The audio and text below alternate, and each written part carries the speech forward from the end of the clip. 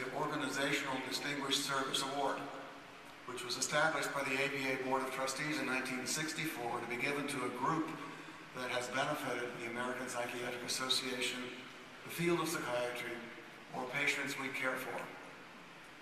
This year, the award is presented to the National Education Alliance for Borderline Personality Disorder. Dr. Perry Hoffman, president and co-founder of NEA.BPD, is here to accept the award. Perry, would you join me at the podium?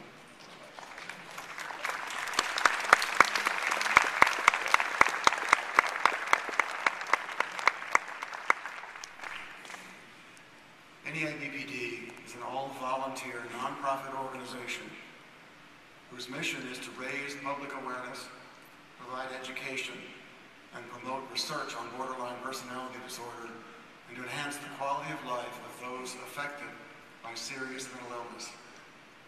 NEA.BPD has received 2 NIMH R13 grants to fund 8 annual conferences on borderline personality disorder, which NEA.BPD has leveraged into 40 conferences that it has hosted during that 8-year span.